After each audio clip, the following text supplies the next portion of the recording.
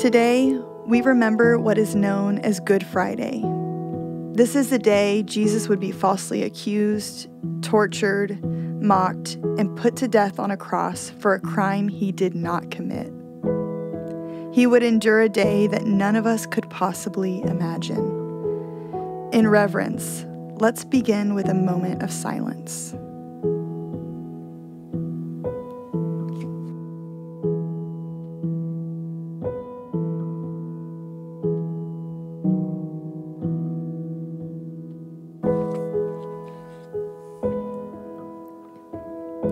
Have you ever wondered how Jesus began this day all those years ago? The day he knew he would suffer. How do you wake up and keep moving forward when you know that you'll be facing great pain? Most of us avoid pain at all cost. Jesus endured it. Why? Jesus knew the full story. He knew how things would turn out for good. Yet we find him pleading with God in the Garden of Gethsemane to let him skip the suffering if it would produce the same result. God's answer was no. There was no way around it, and Jesus still said yes. In other words, pain doesn't magically become easy just because you know it will turn out for good. Jesus said yes to the pain because pain was the only way to bridge the gap from him to you.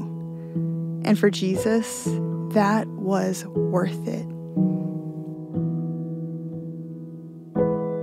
The writer of Hebrews tells us in our own pain and hardship to look to Jesus, the founder and perfecter of our faith, who for the joy that was set before him endured the cross, despising the shame, and is seated at the right hand of the throne of God.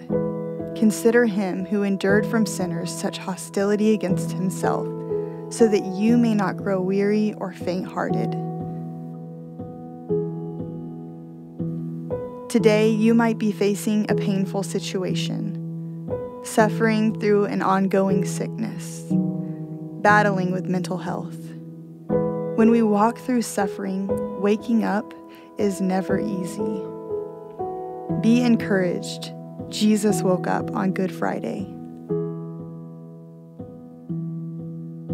Look to his suffering. Consider his sacrifice. Because he woke up and faced suffering, you can too. It is for this reason that he did it in the first place. Today, against all odds, we say yes. We remember his death. We proclaim his resurrection. We await his coming in glory. Amen.